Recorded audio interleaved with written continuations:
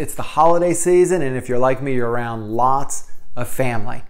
Usually during this time of year, I hear about all the burdens that families bring. People bringing dogs over to their house uninvited, grandparents micromanaging the grandkids, spouses not standing up for one another. I was going to talk to you about the burdens and how to cope with them, but my perspective changed after I received a message from my father when I asked him in preparation for this what some of the challenges he faces.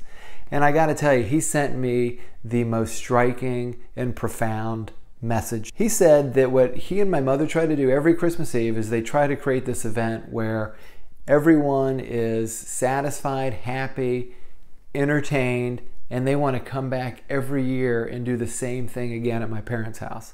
And I got to tell you, I was blown away because I realized how selfish I've become and how I've been over the years, where I always felt like this was just one more obligation that I had to go to during the holidays.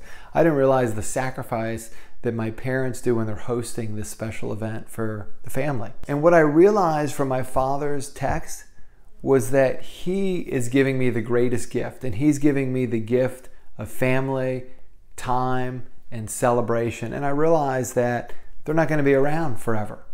And as he's giving me the greatest gift, that I can also give him the greatest gift, and that is being intentional, being present, being appreciative, helpful, and kind when I am there.